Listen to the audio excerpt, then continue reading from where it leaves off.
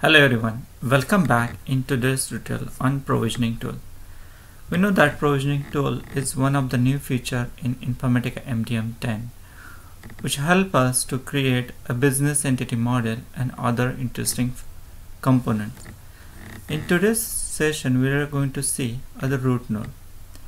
You might have seen in the previous session you got the overview idea about the provisioning tool, what are the components present and how to create those.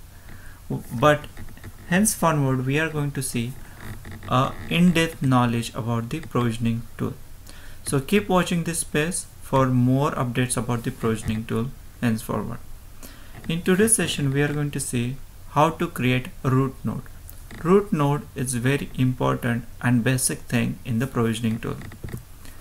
Before going to jump and create the root nodes, we should aware some of the facts, such as the root node is the uppermost node in the business entity model and it defines the business entity type. For example, person, product, organization. We know that person, organization, product or address, these are the business entity. You might know these are the subject area in the IDD. So you have to define this business entity type, or we call as a root node in the provisioning tool. It is very first thing in the provisioning tool which we need to define. Business entity created directly in the provisioning tool do not work in IDD. So suppose if you create any business entity in the provisioning tool, we cannot push that in the IDD. One of my YouTube viewer, he asked me whether we have to create business entity first in the provisioning tool or we have to create the entity subject areas first in the IDD. So you might got the answer here. So as we know, we cannot push the business entity from the provisioning tool to IDD. It becomes mandatory for us to create the subject area in the IDD. If you do not use IDD application, so yes, in the some of the businesses they do not like the look and feel of the IDD application. Rather than they develop their own custom application, which will serve as the functionality which are available in the IDD application. However, in such case where the users are not using IDD application but they want to use the functionality of the business entity services as a web service, then we can generate the business entity in the provisioning tool and we can publish it to the MDM hub, and those the business entity services, which are nothing but the web service acting as a web services, will be available to use in the custom application. We can also use the provisioning tool to edit business entity which are already defined in the MDM hub schema. How to do that? Yes, we will see that in our upcoming session. Today's session is more important with respect to root node. How to create root node, what are the things associated with the root node. Suppose if you create the root node, after that what we have to do? Once you create a basic root node, then we have to define the properties for the root node.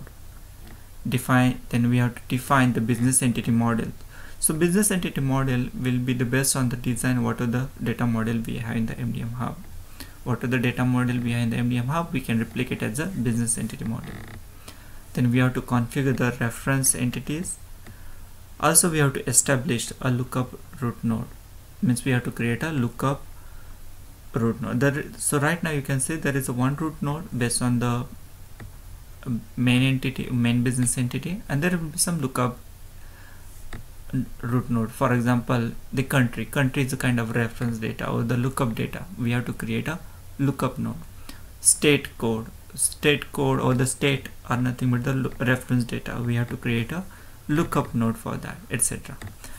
Then we have to configure the properties for the lookup node. What are these properties associated with the root node? So we saw right now that there are two types of root node. One is business entity root node and lookup root node. There are some other root node also, but before going to see that, let's see what are the properties associated with this root node. Basically there are 6 properties associated with each root node, which is applicable to business entity root node, lookup root node, etc. And these properties nothing but name, label, description, state management enable, base object and label format. So name is nothing but the name which you want to give to the business entity. For example, what is the name in your subject area in the IDD, something like that. The label, the node name as it appears in the provisioning tool tree view. So what are the nodes you are going to create? It will be displayed as a tree structure, which you might have seen in my previous session. So those tree structure need to have some label, and those labels are given with the format with the given label.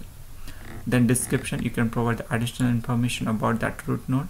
State management enable, it determines if state management is enforced among all nodes in the business entity. It is the same like the state management in the MDM hub. Then the base object, so we have to provide the base object which is present in the MDM hub that is associated with the root node. By now you come to know that there is a prerequisite. We have to first create the base objects in the MDM hub. Then and then only you will be able to create the business entity model in the provisioning tool. Then the label format. The label format of the node's name that displays in multiple views in the IDD application. So in the IDD we have the multiple views. So how do you want to display? Like for example, if you have the task view or data view, how I want to display the same name in the with a different label. That format we can define. For example, if you want to attach the raw ID object to your label when you want to see in the task view, so you can do that in the label formatting. So these are the details about the root node. So let's create our first root node in provisioning tool. So before going to see that, we have to make sure we have configured base objects in the MDM hub. So this is very prerequisite. So we have created two base objects. One is party and second is lookup country. So CBO party is table, which is a base object table, and second is a lookup table. What we'll do, we'll enable the state management. So we have the state management. Let's acquire the write log.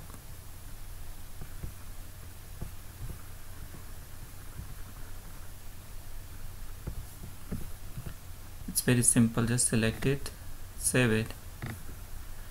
The state management property available at the base object label in the advanced section. For the lookup country, we know that LK country is the lookup table. Whenever you have the lookup table, I would recommend enable the lookup indicator. So lookup indicator is also base object level property. You can see in the advanced section at the bottom you have the lookup indicator. So for the lookup country, we'll enable two properties: state management enable and lookup indicator. Once it is saved, we'll go back to the provisioning tool. So provisioning tool URL will look like this: server name, port, and then provisioning keyword. No need to provide this login, it will automatically come there. Then you have to provide the username and password and click on the login.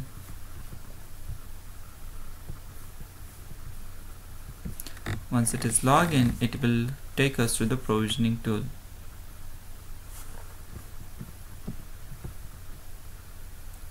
We can monitor the logs also. Let's save the properties for the lookup country. And if you want not sure whether which table is selected, you can see it to the basic section. Enable the state management and the lookup indicator and save it. And also make sure you have the valid ORS. So you can check that by going to the repository manager. And meanwhile, you can see we have logged into provisioning tool, and we can see the various sections such as home, business entity, UI configuration. So this is saved. Let's double check ORS is in valid state. Yes, ORS is in valid state, so we are good there. Now in order to create a root node, you have to go to the business entity, click on the modeling.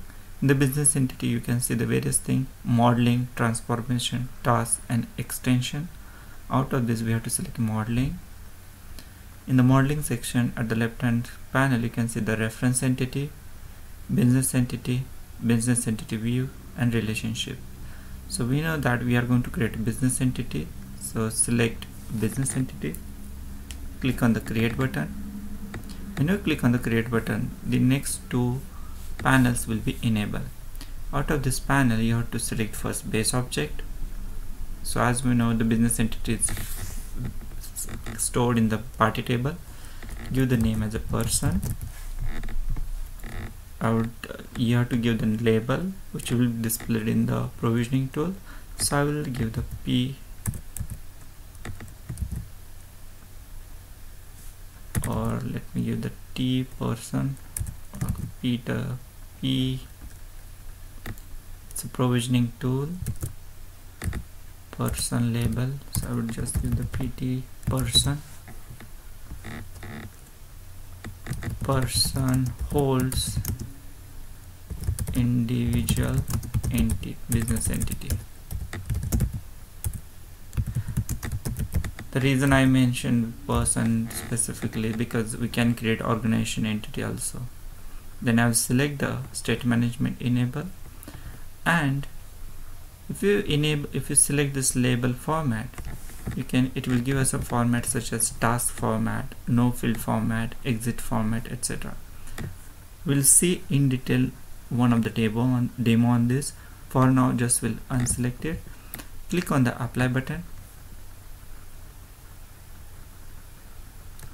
and it will create a person entity for us. So we can see a person root node is created.